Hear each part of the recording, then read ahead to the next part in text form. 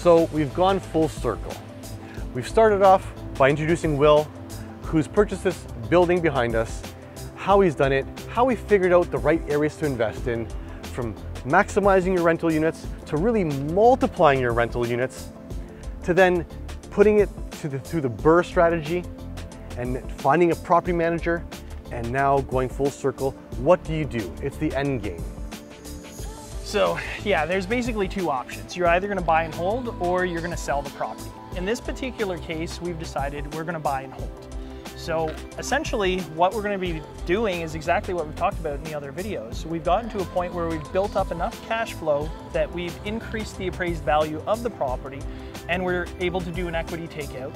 Now, we actually have upwards of 3 million available and we're only taking out 1.5, which is all we're gonna need for the next deal. So fantastic strategy. It keeps this property in the portfolio continually performing and we move on to the next one. Now, another option is of course to sell the property and that's where you come in. All right. Well, I'm always a fan of actually keeping properties.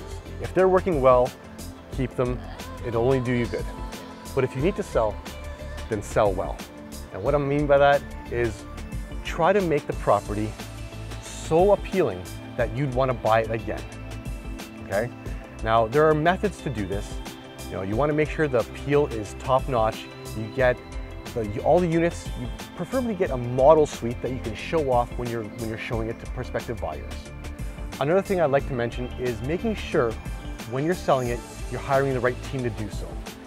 Because I've come across so many realtors that put on no package, no marketing package whatsoever.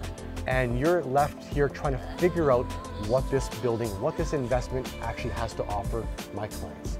And that's not the right way to do it. Put together a marketing package that actually sells the property so damn well that it tells you why it's so good for the landlord and for the tenants. So you don't want to just advertise to the landlords or future landlords out there, investors. You want to advertise to why it's important to the tenants because they are truly the asset. I know this building's our asset, but you know who else is? Our tenants, because they're the ones who are paying down our mortgage. Yeah, the good landlords are going to respect anytime you can focus on the tenants because really they're going to see everything that the building can offer them and they understand good tenants means rent gets paid on time, it means top-notch rent, which means the investment is going to perform. That's right.